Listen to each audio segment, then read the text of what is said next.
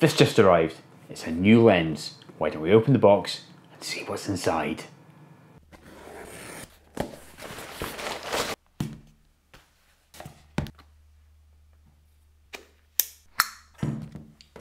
Here it is. It's the Lensbaby Velvet 56. Now, you may be asking yourself the question, why, as a landscape photographer, would I want to get a lens that's designed mostly for portraits or macro? And it's the very same question I asked myself when Lensbaby emailed me and says, would you like to try our Velvet 56? Then I thought to myself, why wouldn't I try it? Am I so stuck in my ways as a landscape photographer that I'm not willing to try new things? So I emailed them back and they sent me the lens out. So what can you expect in this video? Well, first of all, here's a couple of things it's not. First of all, it's not an ad. Yes, they've lent me the lens, but they're not paying me to create this content. And also, it's not going to be some sort of technical lens review either. I'm not going to sit there and take pictures of charts and tell you whether you should buy it or not. It's more about my creative journey as a landscape photographer, and hopefully this lens will expand my horizons. So there's only one way to put that to the test, and that's to get out there into the field and let's take some pictures. Good evening and welcome to Dartmoor and part one of my journey of discovery with the Velvet 56. The aim of tonight is to go out and try and take some traditional or classic landscape images with the Velvet 56. Now what I mean by that is that I'm going to take the type of landscape image that I would normally take, but I'm going to take it with the Velvet 56 so I can try and get an appreciation of the characteristics of this particular lens. Now the location I've chosen tonight is Emsworthy Tor, which you can see just there behind me. It comprises of that rocky tor there and that beautiful hawthorn tree.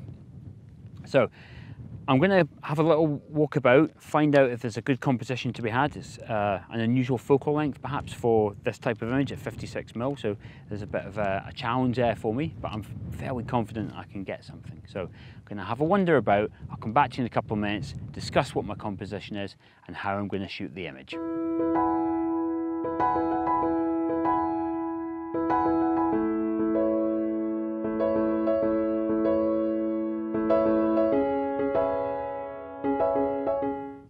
Okay, I've had a good look about and I've come up with three possible compositions. The first one is going to be a shot that encompasses both the tree and the tor, which is where I'm standing from just now. And the other two is, and this has kind of been inspired by the fact that I have a limited focal length on the lens, is that I'm going to shoot the tree on its own and I'm going to shoot the tor on its own. So a little bit different from what I would normally do here. So already it's getting me to think a little bit differently. But I'm going to start with this shot first. I'm going to try and get used to the lens, get myself familiarised with it, take a few shots, try various different apertures, see what happens. It's a manual focus lens, so I'm going to have to do manual exposure, so it should be a good test of my skills as well. So I'm going to get to work, and once I've got an image that I'm happy with, I'll come straight back to you and I'll tell you how I've got it set up.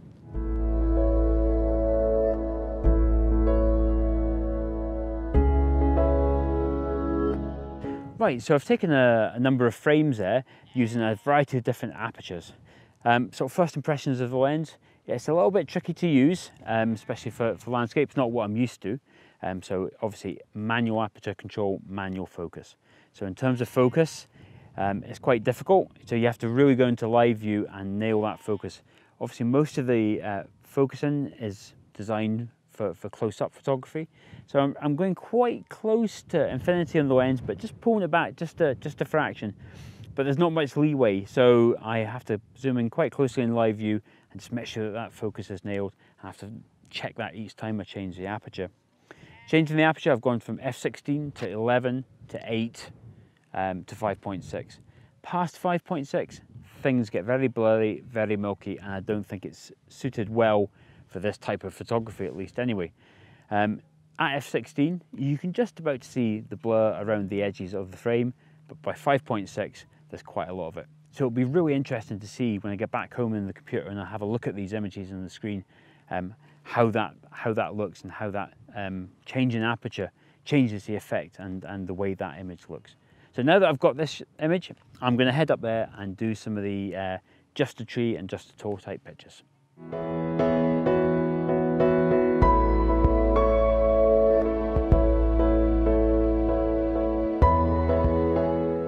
Okay, so I've taken pictures of all three of my compositions now, and it's been sort of interesting time out with the Velvet 56. Now, I'm not entirely sure this is probably going to be the lens that I'm going to use for taking big vistas. I think it's obviously designed for sort of shallow depth of field or close-up subjects, but that doesn't preclude it from me using it in landscape photography. I just have to shoot slightly different landscape images.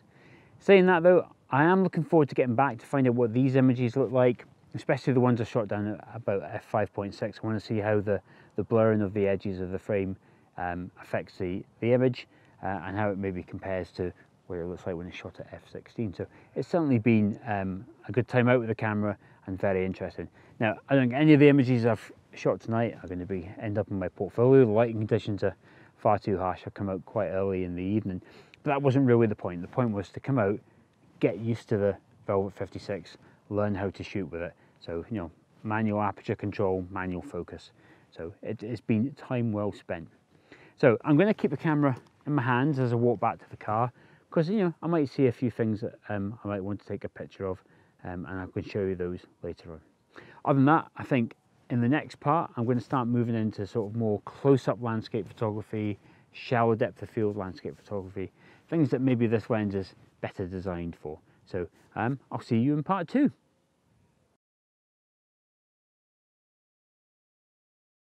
Good morning and welcome to France and part 2 of my voyage of discovery with the Velvet 56.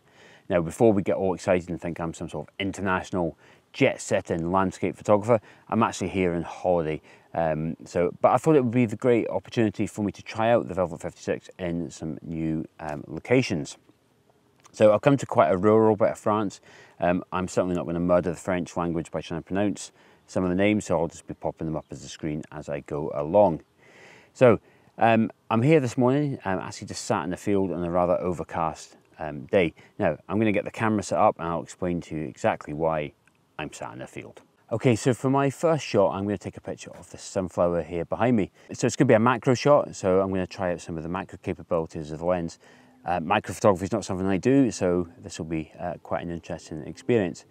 Now, you'll see the sunflowers on its own there. Now, there are fields of sunflowers around here, but unfortunately, I've come quite late in the season, and most of them are looking a bit, looking like they're ready to be harvested. They're all pointing downwards and looking a bit grey. But I managed to find this solitary one in the field. It's looking quite bright, so it should make for a good picture. So I've got the camera set up on the tripod. I'm going to try a few different settings, again, try a few different apertures. Need to make sure I nail that focus so I can get the detail in the sunflower. So I'm going to take a few shots and I'll come back to you and tell you how I've got the camera set up. Okay, so I've got my camera settings locked in now. I'm at f4, ISO 400 and 1/125th of a second. Now, you can see the sky is quite overcast there behind me. That's giving me a nice even light across the sunflower, so that's making life a little bit easier. But I have had to go to ISO 400 just so I can have a shorter shutter speed. There's a little bit of a breeze and it's blowing the sunflower from side to side, so I just want to make sure I freeze the action there. I've gone for f4 as it gives me a reasonable amount of depth of field, but it's still enough to blow out the background. I'm still finding that f1.6 and f2, for me anyway, still quite difficult to work with, but f4 is giving me the results that I need. So it's just starting to rain, so I'm going to try and take a few more shots in case it gets heavier, and I'll pop up some of the results. Okay, so that's me got my picture of the sunflower. It's quite a pleasing image. I quite like it. I mean, obviously it's not going to win any awards, but in terms of learning more about macro photography and the macro capabilities of the Velvet 56, it's certainly been time well spent, and I'm quite happy with the image, especially the blown out background and the detail in the head of the sunflower. Now, the wind is starting to pick up a little bit. It's getting quite wet now as well, so I think my time here is done. So I'll see you shortly when I get to the next location. It's probably going to be a different day, I think. We'll wait for the sun to come back out, which, being in France, probably isn't going to be very long. So I'll see you at the next one. Good morning and welcome to another day in France. And I'm pleased to say it's a lot sunnier and brighter today. Now, my plan for this morning is to shoot some things along this river. It's nice and calm, so there's lots of nice reflections, there's boats, wildflowers, all sorts of things for me to shoot. But my first shot I'm going to take this morning is of the beautiful cottage there, which is behind me. Very picturesque, chocolate box type cottage. Now, how I'm going to use the Velvet 56 for this particular shot is I'm going to use a relatively open aperture, probably around sort of f4, f2.8, and I want to try and use that, the effect of the Velvet 56 to blur the edges of the image, just to kind of enhance the picturesque nature of that cottage. So I'm going to get the camera set up, take a few frames, and I'll come back to you in a minute.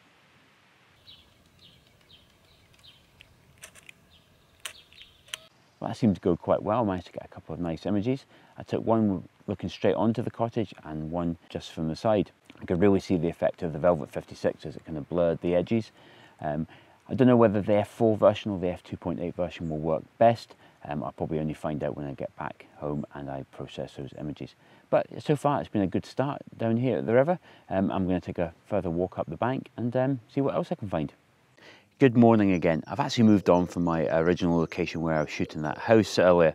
I was trying to find some boats along that part of that river, which I did find them, but at 56 mile I found it quite difficult to get a good composition. The boats are all quite close in, and it just didn't work. So I went in the car, did a little bit of exploring, and I found this other waterway. Now I think this is more of a canal than a river. But the good thing about here, the boats are in a good position and it allows me to sort of sit back from them a little bit and frame them in a slightly better way, hopefully giving me a more pleasing composition with the Velvet 56. So I'm going to get the camera all set up, take some test compositions, and once I've found something that I like, I'll come back to you and I'll tell you how I've got things set up.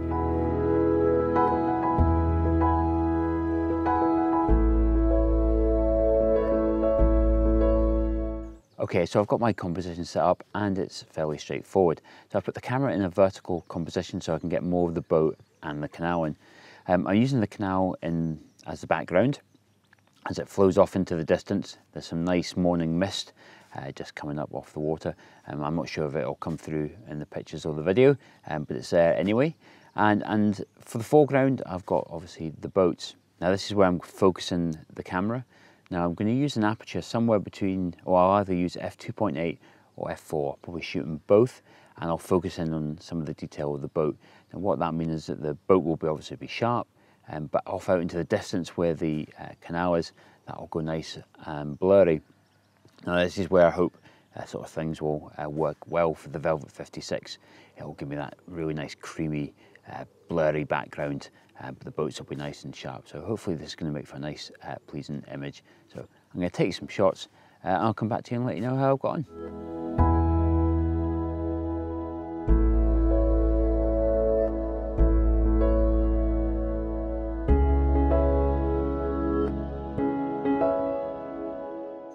Well, I've taken a few pictures of the boats, and on the back of the screen the results look pretty good actually. So I'm really pleased with the way the Velvet 56 has helped me capture this scene. I've got the kind of sharpness in the foreground area where the boats are, and then it's really dropped off very nicely as it goes off down the canal into the distance. So it's been a good scene for the Velvet 56. So my time up here in France is almost coming to an end now, unfortunately. I will obviously continue to take pictures as I see them. I think are going to suit well for the Velvet 56, but this is pretty well the end of this part of the video. So I'm going to head home, and in the next part I'm going to talk about, I'm going to post-process the images, discuss the results, print them off, and we'll see where we go from there.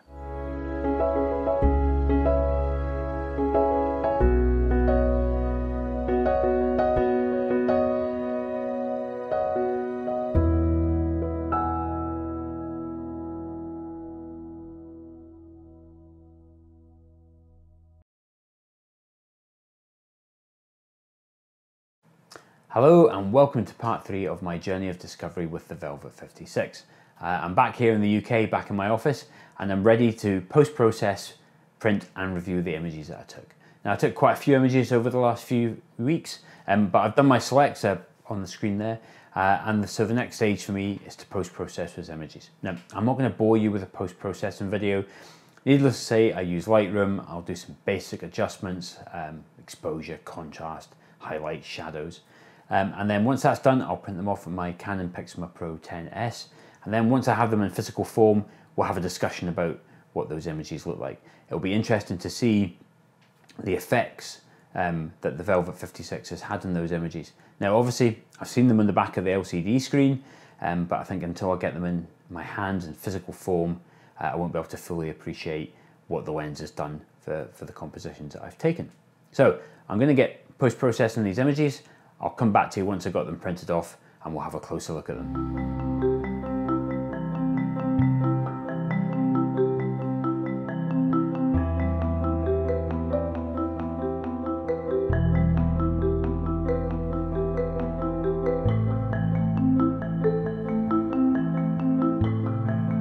Okay, so the first set of images that I'm going to look at are the ones that I took up at Dartmoor. Now this was my first time out with the Velvet 56, so it was quite a bit of discovery about how the lens works and the types of effects that I can get from it. But these are the pictures here. Let's take a closer look. Okay, so here's my first two images. Now one thing that I did learn when I was post-processing these images is that because it's a manual aperture lens, the aperture at which I took the pictures at isn't recorded in the EXIF data. So I actually don't know exactly what aperture I had the lens set at for each of these pictures, but what I can do is describe the differences, which are quite apparent. So the bottom image here is probably an image that's been used with a relatively small aperture, probably around f16. The image is perfectly sharp right in the middle, and then around the edges there's that slight blurring, which is an effect of the Velvet 56. The image above here would have been shot at a wider aperture, could have been something like f11, f8 maybe, but the effect of the blurring around the edges is much more visible here. Elements of the tree here are pretty sharp, whereas around here they're getting quite blurry. So that's one thing that I did learn about the lens while in Dartmoor, was that really the centre areas here are the sharp areas of the image. And if you get the focus right, yeah, they're extremely sharp, but varying the aperture will vary the kind of blurring, swirling effect around the edges of the image. So here we have the next two images that I took in Dartmoor. These are of the tour itself. Very similar kind of visual effect as to the previous set of images. Here we've got an image taken with a relatively small aperture, again probably around f16. There is some slight blurring or that swirling effect around the edges, but most of this image around the centre area is pretty sharp. The image on the left here, again probably taken with a slightly wider aperture. The differences in the swirling and the sort of blurring effect around the edges is much more pronounced in this picture. And here we have the final two images that I took on Dartmoor, this time of the tree on its own. Again, this will be the picture taken with a relatively small aperture. Everything's pretty sharp. There are some of the blurring around the edges there. But in this picture where I've used a larger aperture, you can see here, compared to here, there's a lot more sort of blurring of the edges, and particularly around some of the, just on the edge of the tree there.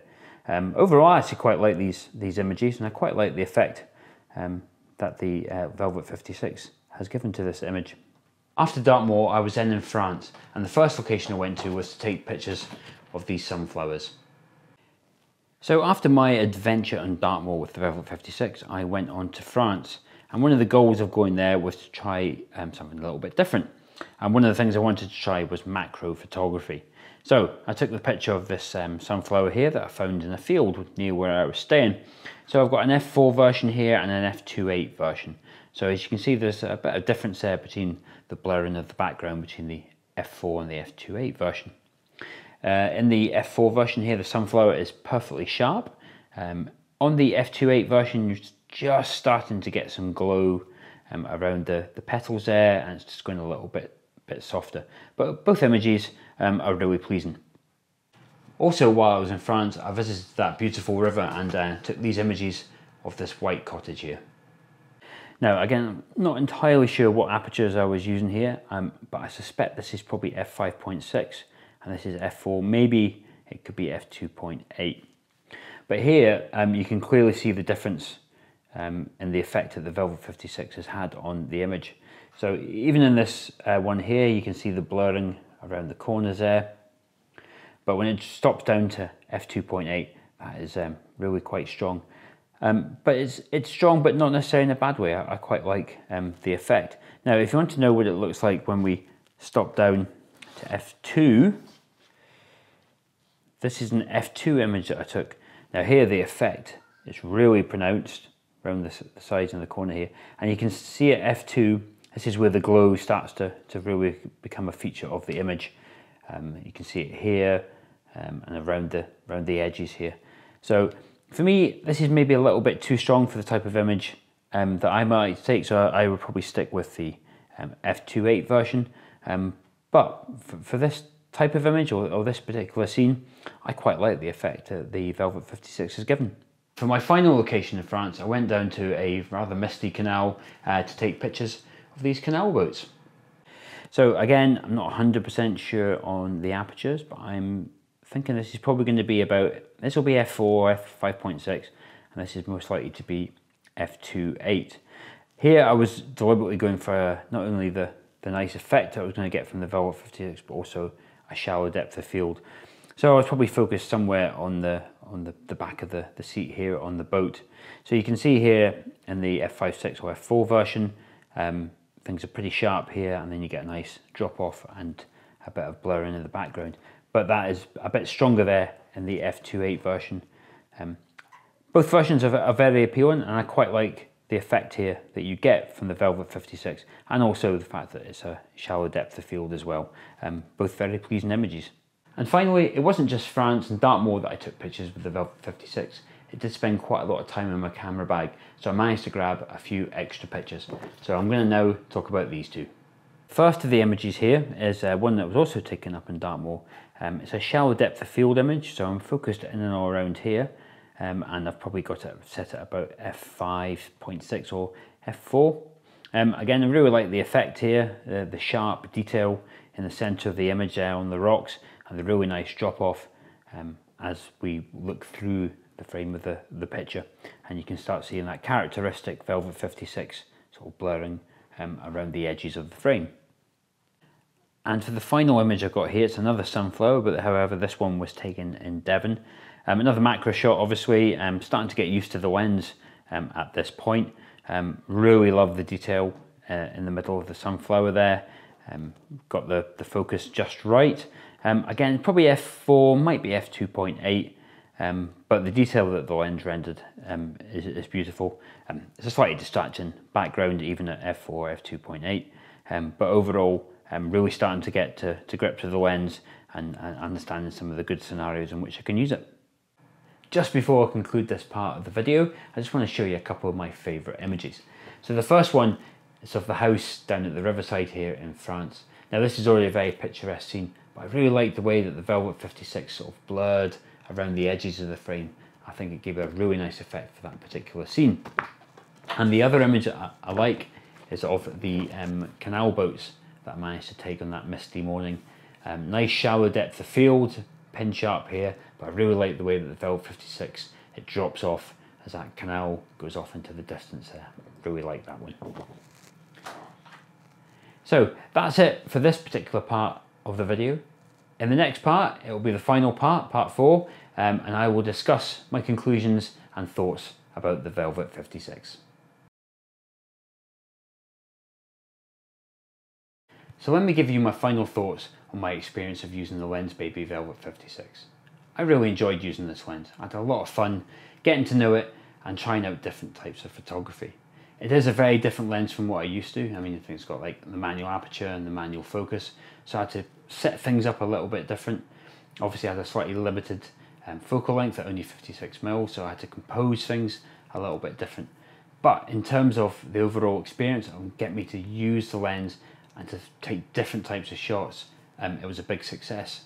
I've really liked some of the characteristics of the lens when used in the right scenario. So things like when I took the picture of that house down at that French river, and also the shallow depth of field I used in the canal boats as well. So used in the right conditions and the right way, this is a great lens.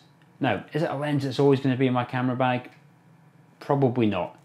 It's of quite limited use, but I think in the right situations, it can be used to great creative effect.